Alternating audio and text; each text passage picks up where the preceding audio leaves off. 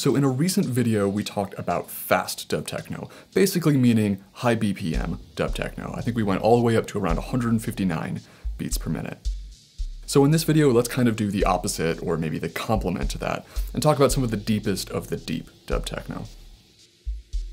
Now, for me personally, I call something ambient dub techno if it uses the sort of dub techno production techniques, but with very, very little emphasis on percussion, such that it's more appropriate for listening to on headphones rather than on a dance floor, for instance.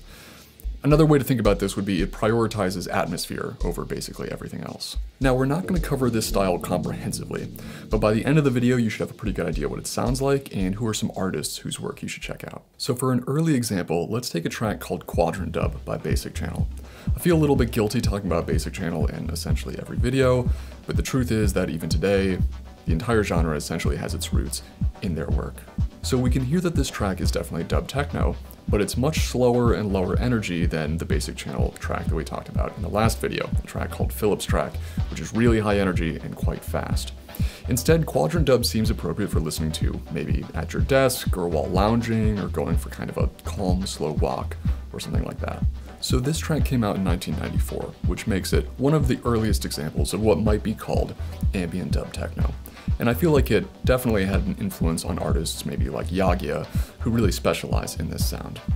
But it wasn't the only example of kind of ambient leaning Basic Channel. There are also EPs like the Radiance EP that also explored this sound. But some of Mark and Moritz's other aliases might be better known for this sort of ethereal sound. Rhythm and Sound is the obvious one, but there's also the later records under their Rounds project. So the Rounds project, also known as Round 1, Round 2, etc., was a series of 5 records released between 1994 and 1999. Now, the earlier records are very, very much house-leaning. They don't really sound that dubby at all in comparison to, the other sort of Basic Channel type projects.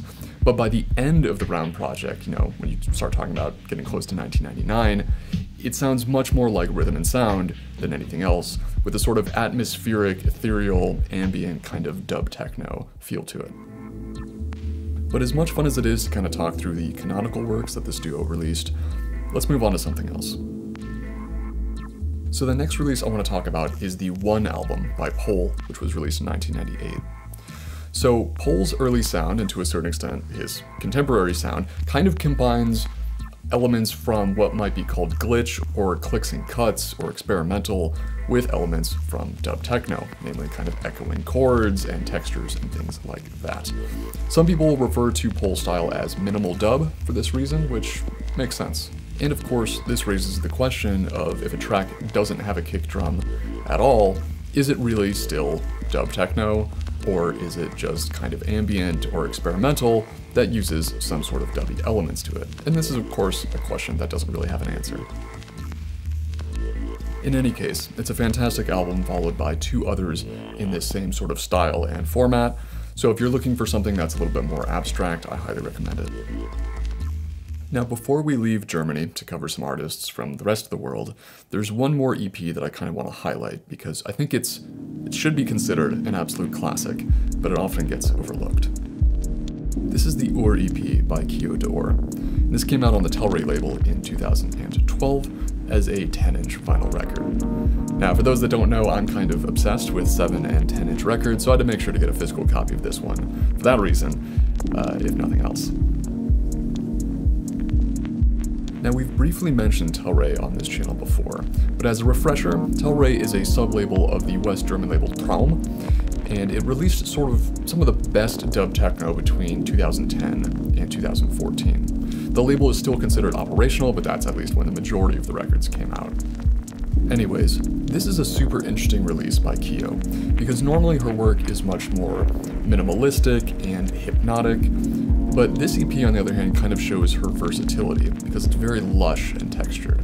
So let's expand outwards a bit geographically and talk about an artist from the US. So this track is by CB313 and is called Standing Still. And specifically this is the reduced version, which means it's even more spaced out than the original.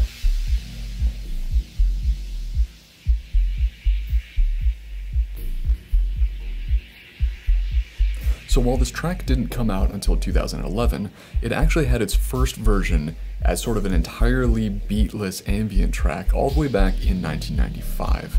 Stephen Hitchell had produced it under his Radius alias and sent it out to a variety of labels as a demo, including actually to the Deep Chord label. But what eventually ended up happening is it essentially just sat on a DAT tape in Stephen's archives for the next 15 years until Stephen released it himself on the Echospace Detroit label. Apparently the motivation for this was he had just released his Beyond the Clouds EP and was looking for a similarly deep follow-up and decided that this was the right moment for this track. And finally, taking us up kind of to present day, we've got to talk about the most recent album by Fluxion, which came out on his record label called Vibrant Music. As many of you know, Fluxion is a Greek producer who started releasing on the Chain Reaction label all the way back in the 1990s. But since then, he's released fairly regularly, and in my opinion is one of only a handful of artists that has really mastered dub techno in the sort of full-length album format. And one of the reasons that Fluxion's albums work so well is that he doesn't limit himself to just having them be dub techno. He's perfectly fine veering off into sort of jazzy house takes, or entirely ambient, sort of beatless tracks, etc. So Parallel Moves, of course, is no exception, but the track that we're listening to is actually the second track on the album, and it's called Soul. So that's a brief tour of some of my favorite tracks in what might be called ambient dub techno. But of course, your definition of ambient dub techno might be slightly different from mine, or you might just have a different set of tracks that you prefer. So if that's the case, don't hesitate to comment below with some of your favorites. Now, as always, there'll be links in the description to where you can buy all of the tracks that were featured in this episode, so be on the lookout for that. Thanks for watching, and I'll see you in the next one.